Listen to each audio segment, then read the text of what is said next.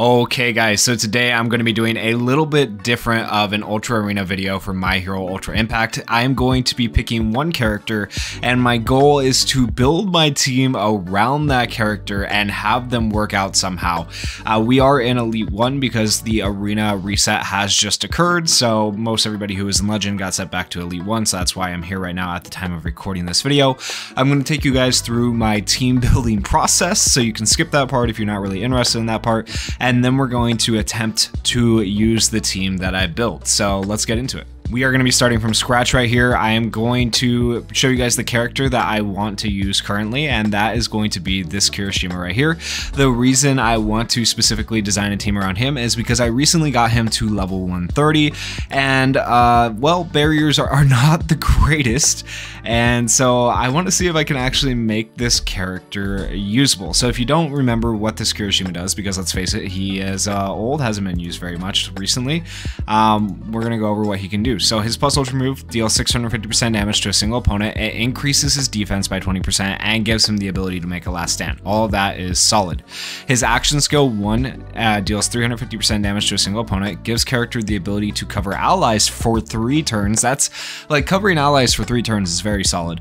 And then also gives character a barrier that nullifies 3 hits. Okay, so that's decent, but once again, multi-hit attacks though can get rid of all 3 of those barriers like instantaneously, which makes this Kirishima not as good as he used to be. Multi-hit attacks have really just ruined barrier characters, and a cooldown time of 5. His action skill 2 is called Red Counter. It gives character the ability to counter for 3 turns after taking a normal attack. Gives character a barrier that nullifies 3 hits, so that's another 3 barriers. Also increases character skill impact by 40% for 3 turns, okay, and that is another 5-turn cooldown. So not bad overall. The one like big detriment to him is that he's covering allies with no damage reduction really, so keep that in mind. And then his auto skill 1 is called Goodbye to My Weak Past. It increases character skill impact by 5% for every critical attack they receive up to 10 times. Also increases character skill impact by 35% when HP is below 50%. And then increases max HP of all ally ABL type characters by 25%. And then I do actually have the additional EX auto skill on him. There is one that gives him last stands, which is arguably better, but I didn't have enough pieces. So I have this one right here, increases character's defense by 20% for 3 turns after receiving 2 critical attacks. I do think this is actually a pretty decent one to put on him, because as I mentioned before, he does have the problem of not doing damage reduction on his action skills here. He does do it with his plus ultra, but that means you don't really have damage reduction until turn 3, and even then that damage reduction is only 20%. So I think that additional EX auto skill of an additional 20% defense after receiving 2 critical attacks is hopefully going to help him out a bit, especially with the fact that he draws aggro. So hopefully I can make this team work with him. It is going to be difficult. His ability boards are completely done, his advanced leveling is completely done, right? So we're going to attempt to make him work out. Next, I think on my team, who do I want to run? Okay, so he has 5-turn cooldowns. I want to get it down to well, like potentially 4 to 3-turn cooldowns. I'm gonna want someone who can give me action skill cooldown time essentially, and I'm probably gonna want a healer. So with that in mind, we're probably not gonna be the fastest team. It's gonna be hard to kind of figure this out as we go. Do we want to go for a more defensive team that's going to be slower and have slower build up and just hope that we, yeah, I think, yep, actually now that I'm thinking about it, we're going to go defensive, okay? So this is where I think this Deku right here can come into play, okay? So I'm gonna put him in here. And our goal is to basically use Kirishima as our tank to get us to turn 5, where this Deku gets persistence, and then that Deku can just kind of pop off, I think is our goal here. So next we need to be able to keep Kirishima alive and also lower our action skill cooldown times. And so the only real option that leaves us with here is probably Yayorozu. Okay, now this isn't necessarily the order I'm going to keep these main units in, but I feel like that's a pretty decent setup here with the idea in mind that he's going to be tanking, she's going to be healing, giving last stands to him as well, and he also gives himself last stand with his plus ultra. And then we have this guy for getting to turn 5 and getting that persistence. And then on my sub slots though, let's say Kirishima dies, right? That's going to leave us with these two. We want somebody to be able to defend Deku. So I think we go Red Aizawa here, and we put him up there for a little bit of extra defense. If I can find him, he should be somewhere in here. He is only level 100 for me. I do not have extra copies of him, but even at level 100, he is a very solid unit. All right, so that leaves us with blue, green, purple, red, and now we need a yellow unit if we want to be able to run Adventure Awaits, which is not terrible. And you know what? A healer attack unit who also gives defense, probably not a terrible idea. So like this Deku is also pretty good for defense.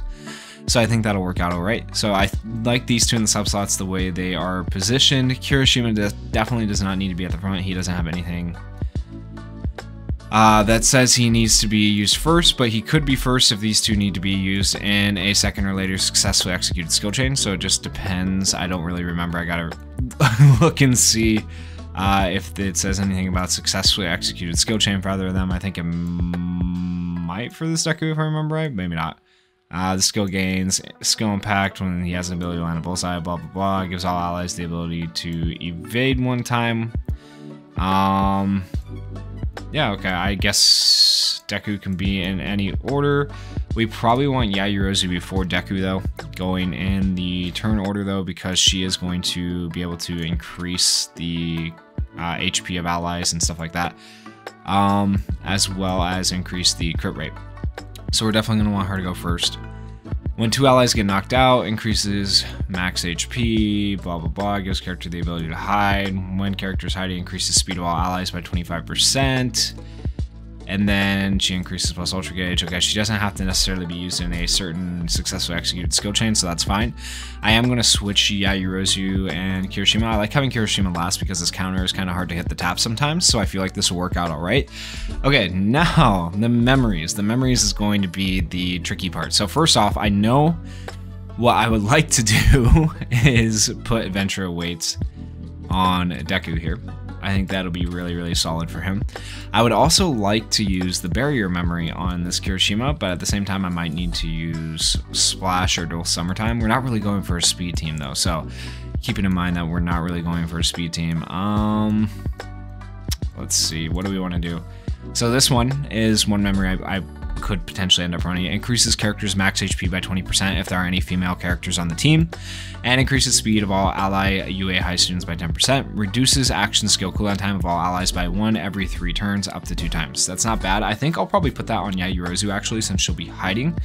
And I want to see about using the barrier memory potentially on Kirishima, so let's go ahead and put that on her because we only have one character doing cooldown time, so we kind of have to use Splash here to get our cooldowns and keep our action skills the way we want them. I'm a little bit worried about like status elements. This team might not do too well against like binds and stuns and stuff like that, so we'll have to see. Which one is the barrier memory? I think it's this one, right? Increases characters max HP by 30%, that's good. When using a barrier, increases characters max HP by 10% and increases plus ultra gauge by 15% up to 20 times, and cancels 2 of their temporary status elements up to 20 times. Like, that's good, but it's not that. I think Kirishima needs more defense. Like, if that gave defense on top of that, that's fine, but like max HP without the defense is just, it's not that, it's not it. Okay, so I think that leads me to go like this, and increases the character's defense by 30% when equipped by a hero, reduces damage to the character by 25% when covering allies. So now we got the 20% from our EX skill, 20% from our plus ultra, and 25% here. That is a lot of extra damage reduction. Also increases character's max HP by 20% if there are any pro heroes on the team. So we also get the HP increase as well. So I think that's what we're going to go for there. And then on the Aizawa, we typically want like a defensive memory on him as well. But in this case, I don't know what I'm going to do because I've already kind of used the defense memory that I would like to use. And I don't really have, I think I do have another copy of it actually, yeah. I do. Okay, we'll go ahead and use a 2-dupe copy. I would prefer a max dupe, but I don't have an extra max dupe copy yet.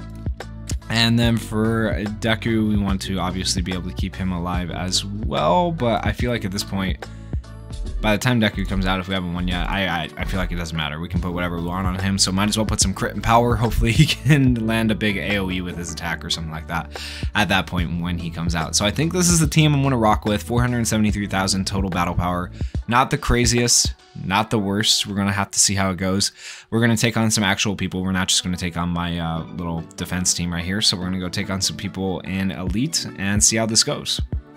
Alright, so we're going to start this off a little bit easier for ourselves, I think. 427,000 total battle power. Now the thing is, they don't really have like binds or stuns or stuff like that that could really interrupt us. They do have the Confuse with Monoma, which could be a problem, but they also don't really have Pierce besides Deku, so hopefully this will work out for us. Now keep in mind, our team will probably be slower unless somehow by some miracle they aren't running speed memories, but realistically they probably are. Yayorozu does give our team speed, but not nearly enough for what we would want to accomplish here. Alright, so we're going to go ahead and we are going to, let's buff Deku. We're going to go after their Deku first, or try to. We're going to go like this, and then we're going to go like this. Oh my gosh, we're faster. Holy crap. Okay. So we'll be able to draw aggro with Kirishima as well. Let's, okay, yeah, okay. Crit rate up. Nice crit. All of those missed on him though, but we are able to cover. There we go, the barrier, that was 2 hits. It did block 2 of those 2 hits from Monoma, so that's good at least. We didn't get confused from that, so that's solid. We will take that. I'm surprised we were faster, honestly. I'm just in WoW. Maybe we can kill Deku. Do we have, okay. Has the ability to land a bullseye. Blah, blah, blah. Okay. Also increases the skill impact when character has the ability to land a bullseye. Okay, let's see if we can do anything here. We might not be able to.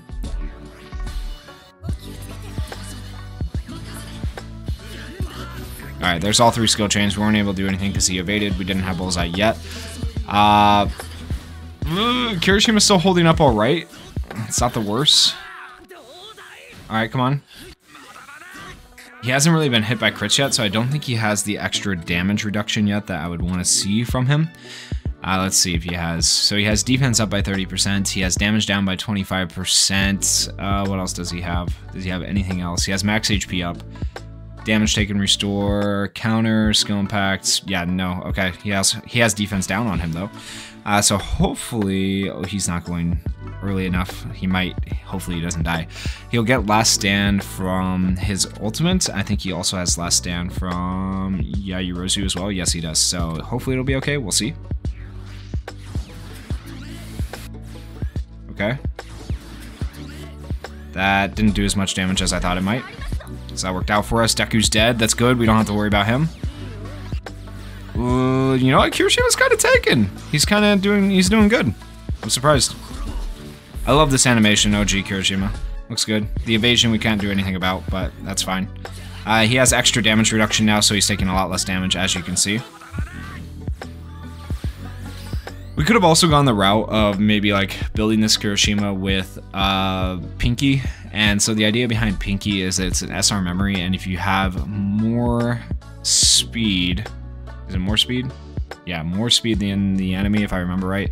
Each time you get hit, it increases your defense. So that could have been something we could have done, but that's okay. I think this is a fine way to go about this. And honestly, for a long time, people didn't really like the Pinky. Now it's not so much of an issue when you run into it. It's a lot easier to get around.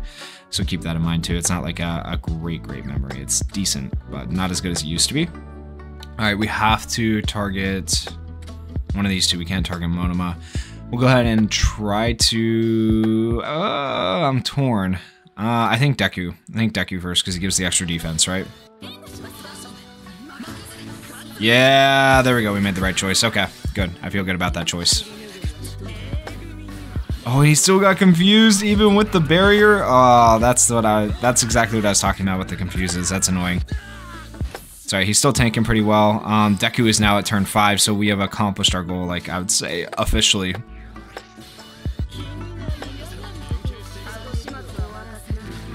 That Pierce is going to hurt, but they can't hurt Deku, so that's one good thing we have going for us.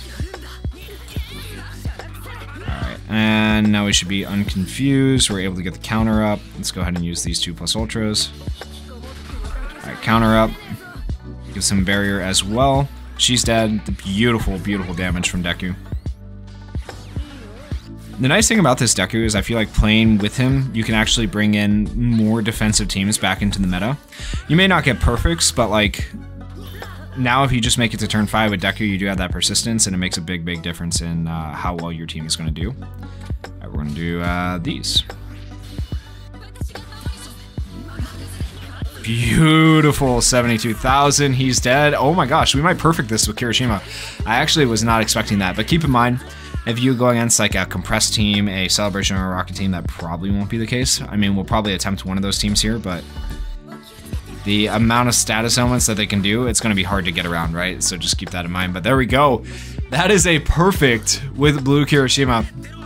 Didn't think I'd see it, honestly.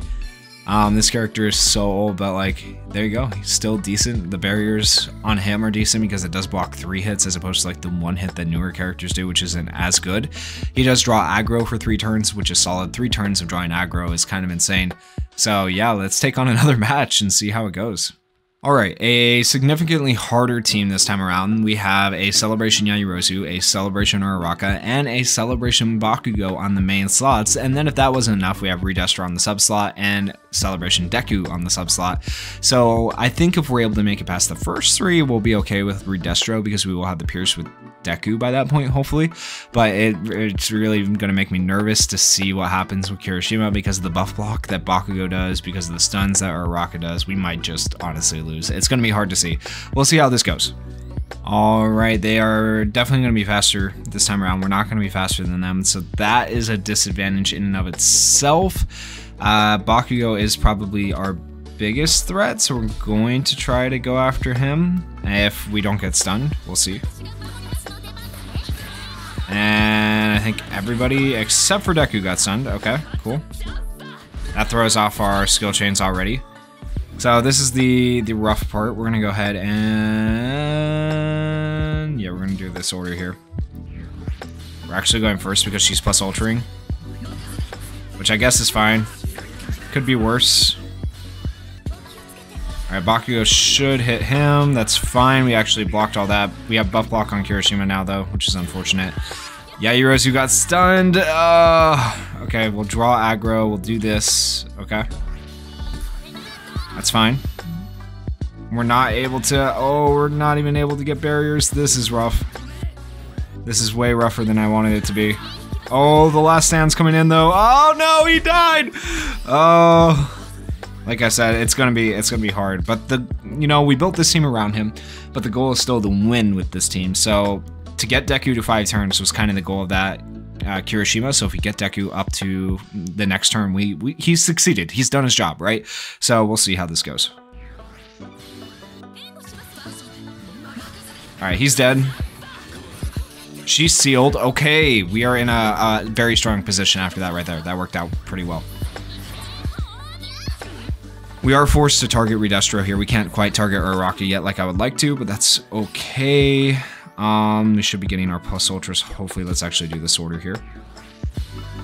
Defense down. 90. Oh my gosh, Deku. Insane. He has persistence, so we're good on that. And if they start targeting Deku, we're good. So they'll switch back and forth between Aizawa and Deku. Like, honestly, not bad. I will use these plus ultras now. Alright, here comes her attack. Oh, the stun!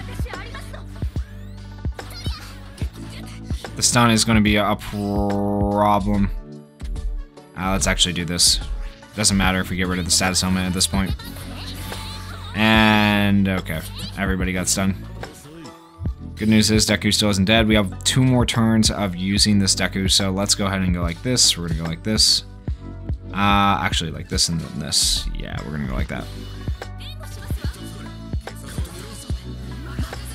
Okay, 99,000 on him.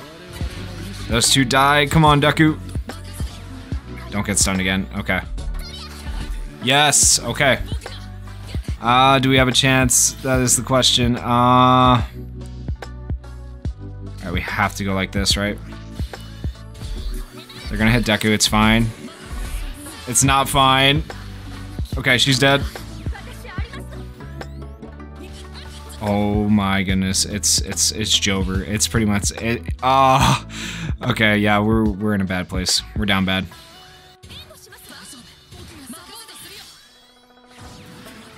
$99,000. It wasn't enough. It wasn't enough. Oh wait, is it? Oh no. Yo. Okay, come on. No! No! It was so close. It was so close. Ah. All right, well, solid effort from that team. I'm surprised we got as far as we got. Dang, let's try another. All right, so at this point, we've already fought what I would consider to be the hardest team I want to fight today. So now I'm going to take on this team here. Now, the thing is, even though they have 414,000 total battle power, they do have a Compress and a Night Eye on their team. That is stuns and binds, two things of which I am terrified with this team. So I do think they're going to be faster too because of Compress and Yairozu.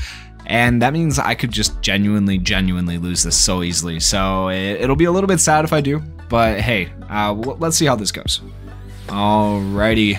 I think we go after Night Eye first, right? Because he's blue. Yeah, obviously. I think that's the best idea. So we go like this, we go like this, and we go like this. Yep, we are second. Let's see if we get stunned or bound. Probably. Oh. Oh. Okay. You know what? Dubs. We avoided that somehow. We'll take it. We got coverage now. We're good. And Night Eye has taken some pretty... You know what? Dubs. That could not have gone better for us.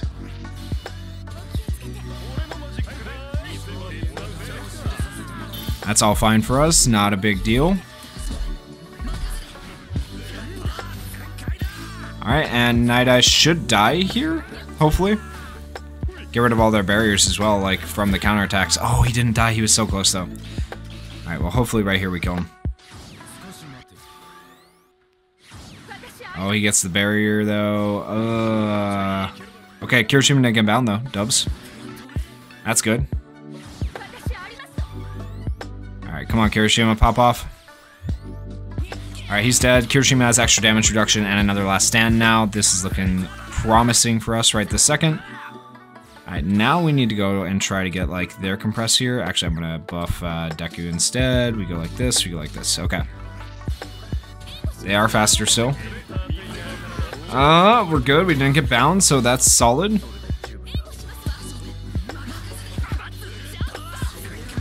I think the evasion that Deku gives Kirishima on top of his barriers is kind of nuts, so it actually works out pretty decently. I'm surprised! I'm genuinely surprised how well this Kirishima is working out, guys. Like, you have to admit, it's going better than you probably initially thought it was going to go at the start of this. There's that Pierce, that's fine. Wow, we're good. Now, outside of level 130, do I think it would do this wood? Probably not. But for right now, level 130 blue Kirishima, damn, man. Like, damn. Alright, yeah, I guess we just do all of our plus ultras. They are going to be going first. Let's hope Kirishima survives. He might not. He might not survive this one. We'll see. Ooh, great damage. Really good, really good. Headshot dies. Okay, he actually survives it just fine. That's fantastic. Yo, Kirishima, man. Being my goat, I am impressed. I think I'm gonna actually heal him this time. Yeah, just to be safe. Oh. Okay, we're good, we're good. Dead? Yes. Okay, Compress is dead. I think we've done it. I think we have gotten another perfect with blue Kirishima. Yo. These have been some matches. These have been some really good matches. Okay. Let's finish this up. Get ourselves a perfect victory. And you know what? Kirishima almost with no like trouble at all has been getting our Deku to turn 5, and that's all you could really ask for, because if you get this Deku to turn 5, man, he becomes so good. He's a monster, right? So we are, oh my gosh, we're so good. All right, Kirishima, end it off for us. Come on, my boy. There we go. 79,000 on his plus ultra too. Like, it's good. It's good. He's so good, guys.